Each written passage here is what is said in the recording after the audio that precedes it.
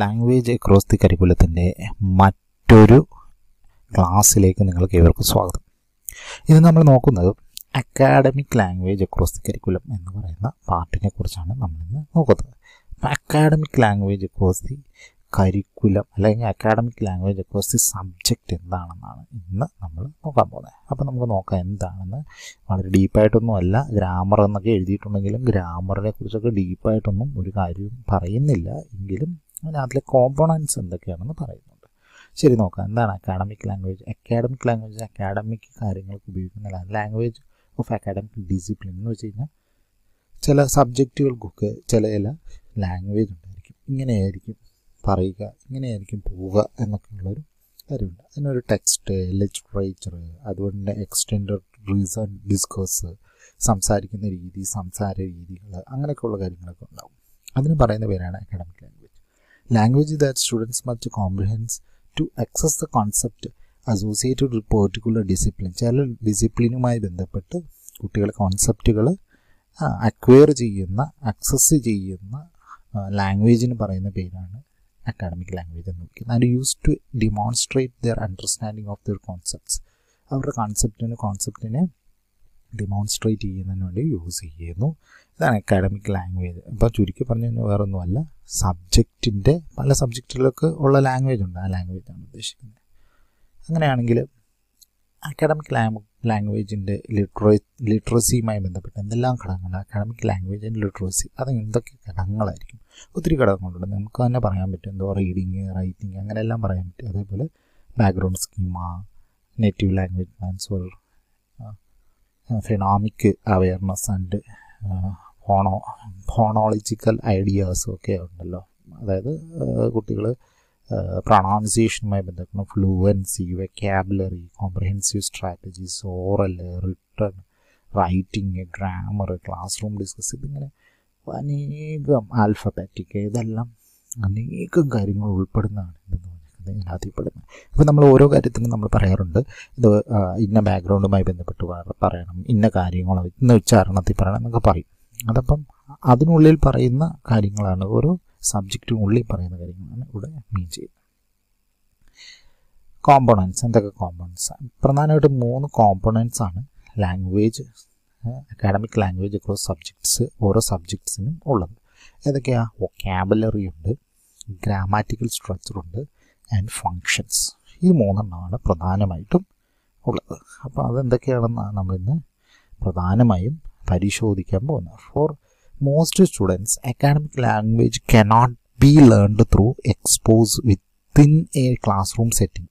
ഒരു class room സെറ്റിങ്ങിനുള്ളിൽ നിന്നുകൊണ്ട് ഒരു കാരണവശാലും പല കുട്ടികൾക്കും ലാംഗ്വേജ് പഠിക്കാൻ സാധ്യമല്ല. അക്കാഡമിക് ലാംഗ്വേജ് പഠിക്കുക എന്ന് പറയുന്നത് ഒരു ക്ലാസ് റൂം സെറ്റിങ്ങിൽ പറ്റത്തില്ല. But must be explicitly taught, practised and applied to variety of content area. പല കോണ്ടൻറ്റ് ഏരിയയിൽ പോകുമ്പോൾ മാത്രമേ, അതായത് ലാംഗ്വേജ് ക്ലാസ്സിൽ ഇരുന്നുകൊണ്ട് ചുമ്മാ പഠിച്ചിട്ട് കാര്യമില്ല, ഇത് ഉപയോഗിക്കുന്നത് കോണ്ടൻറ്റ് ഏരിയ പഠിപ്പിക്കുന്ന റിപ്പീറ്റഡ്ലി ത്രൂ ദ ഇയേഴ്സ്. ഓരോ ഇയറിലും ആ കോണ്ടൻറ്റ് ഏരിയയിൽ ഇത് യൂസ് ചെയ്യുമ്പോഴാണ് ഇത് പഠിക്കുന്നത് പ്രധാനമായിട്ട്. ശരി, വൊക്കാബുലറി എന്താണ്? നമ്മൾ പഠിച്ചു വൊക്കാബുലറി, ഗ്രാമർ സ്ട്രക്ചർ, പിന്നെ ഫങ്ഷൻ. അതിൽ വൊക്കാബുലറിയാണ് ഞാൻ ഇപ്പോൾ ഇവിടെ പറയുന്നത്. വൊക്കാബുലറി എന്താ നമുക്കറിയാം അല്ലേ? Vocabulary also known as A word shock or word socks is A set of familiar words within a person's language. നമ്മൾ പല കാര്യങ്ങളും പറയുമ്പോൾ നമുക്ക് അറിവുള്ള കുറേ വേർഡുകൾ അതിനകത്ത് ഉൾക്കൊള്ളിച്ചായിരിക്കും പറയാം. ചില ആളുകൾ പറയുമ്പോൾ റിപ്പീറ്റഡ് ആയിട്ട് ചില വേർഡുകൾ ഇങ്ങനെ വന്നുകൊണ്ടിരിക്കും. അത് അവർക്ക് അറിയാവുന്ന വേർഡ് അതാണ്. അത്തരം വേർഡുകൾ ഒരാളുടെ സ്റ്റാൻഡേർഡ് മനസ്സിലാക്കാൻ വേണ്ടി അവരുപയോഗിക്കുന്ന വേർഡുകൾ നമ്മൾ ശ്രദ്ധിച്ചാൽ മാത്രം മതിയാവും. അവരുടെ അക്കാഡമിക് ആയിട്ടുള്ള സ്റ്റാൻഡേർഡ് നമുക്ക് നോക്കാൻ പറ്റും. അതാണ് വൊക്കാബുലറി. ചില വൊക്കാബുലറി ഡിക്ഷണറിയിലൊക്കെ നിന്നൊക്കെ ഒരുപാട് പുതിയ വേർഡുകൾ പഠിച്ചു വെക്കുന്നത് നല്ലതായിരിക്കും എന്ന് പല ആളുകളും പറയുന്നത് ഇതുകൊണ്ടാണ്. ഇപ്പോൾ വൊക്കാബുലറി, ഒരു പേഴ്സൺ സംസാരിക്കുമ്പോൾ ഫെമിലിയർ ആയിട്ടുള്ള പല വേർഡുകൾ ഉപയോഗിക്കുന്നു. ആ വേർഡ്സിന് പറയുന്ന പേരാണ് വൊക്കാബുലറി. വൊക്കാബുലറി യൂഷ്വലി ഡെവലപ്പ് വിത്ത് ഏജ്. വയസ്സിൻ്റെ അനുസരിച്ച് ഡെവലപ്പ് ചെയ്യും. Serves as A useful and fundamental tool for communication, accessing, acquiring knowledge. നമ്മൾ നോളജ് അക്വയർ ചെയ്യാൻ വേണ്ടിയിട്ട്, കമ്മ്യൂണിക്കേറ്റ് ചെയ്യാൻ വേണ്ടിയിട്ട് ഫണ്ടമെൻ്റൽ ടൂളായി ഉപയോഗിക്കുന്ന സാധനമാണ് എന്തെന്ന് പറഞ്ഞിരിക്കുന്നത് വൊക്കാബുലറീസ് എന്ന് വെച്ചാൽ വേർഡ്സാണ്. നമ്മൾ സ്ഥിരമായി ഉപയോഗിക്കുന്ന വേർഡ്സ് തന്നെയാണ് വൊക്കാബുലറീസ് എന്ന് വിളിക്കുന്നത്. ശരി, when the learner learn the word they know both the meaning of the word and how to use the word. Learner ഒരു വേർഡ് പഠിക്കുമ്പോൾ അത് എവിടെ ഉപയോഗിക്കണം, എങ്ങനെ പറയണം എന്നൊക്കെ ഉള്ളത് പഠിക്കണം. അപ്പോൾ അത് പഠിക്കണമെങ്കിൽ എന്ത് ചെയ്യണം, ഒരു ഏരിയ വേണം, ഒരു സബ്ജക്റ്റ് വേണം, അല്ലാതെ പറ്റത്തില്ല. അതിനാണ് ഈ സബ്ജക്റ്റുമായി ലിങ്ക് ചെയ്യുന്നത്.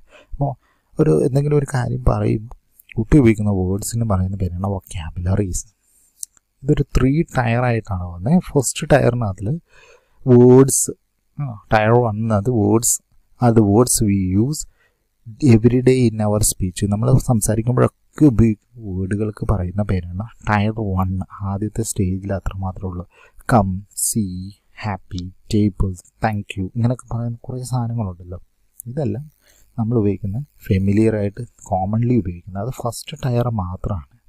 സെക്കൻഡ് ടയറിലേക്ക് പോകുമ്പോഴാണ് words are frequently words that occur across context. ചില കോണ്ടെക്സ്റ്റിൽ ഉപയോഗിക്കുന്നത്, ചില ഏരിയകളിൽ, ചില സ്പീച്ച്, പ്രത്യേക തരത്തിലുള്ള സ്പീച്ചിങ്. The words are used by mature language users are more commonly in writing than in everyday speech. എന്നും പറയുന്ന കാര്യങ്ങളിൽ നിന്നും വ്യത്യസ്തമായിട്ട് ചില കാര്യങ്ങൾ നമ്മൾ എന്ത് ചെയ്യും, ചില വേർഡുകൾ നമ്മൾ ഫ്രീക്വൻ്റായിട്ട് മെച്യൂർഡ് ആളുകൾ യൂസ് ചെയ്യുന്ന വേർഡുകൾ നമ്മൾ യൂസ് ചെയ്യും. അതായത് അറേഞ്ച്, കമ്പയർ, കോൺട്രാസ്റ്റ് എന്നൊക്കെ പറഞ്ഞ് നമ്മൾ യൂസ് ചെയ്യും. അതിന് പറയുന്ന പേരാണ് tyre 2.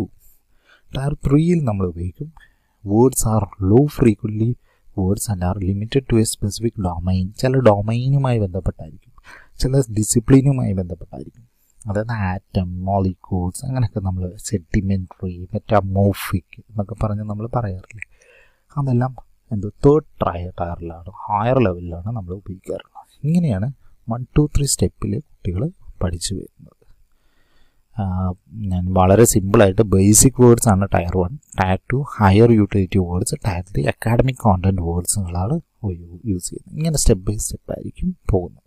Vocabulary, academic vocabulary. Academic vocabulary എന്ന് പറഞ്ഞാൽ academic language can also be കോൺസെപ്ച്വലൈസ്ഡ് as been compared of different types of language.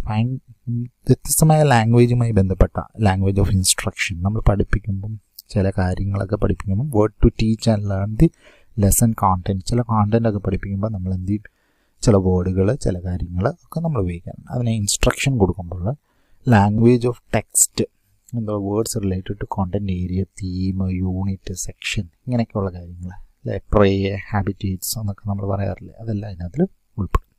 Multi സിലബറ്റിക് words which റീഫിക്സസ്, suffixes and Greeks and Latin Roots.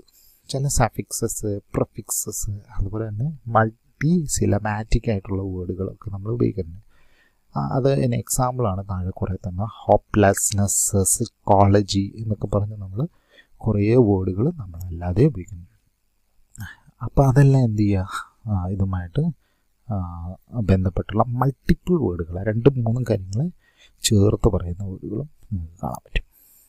ഇനിയും key vocabularies, content words, graph, അല്ല Y axis, X axis എന്നൊക്കെ പറയാറില്ലേ, അതെല്ലാം content വേർഡുകൾ എന്ന് പറയാം. Process of functional words use ചെയ്യുന്ന ഏതൊക്കെ, locate, ഇത് മാത്തമാറ്റിക്സുമായി ബന്ധപ്പെട്ടാണ്, ഓരോന്നും ഓരോ ഏരിയയുമായി ബന്ധപ്പെട്ടാണ് ഞാൻ പറയുന്നത്.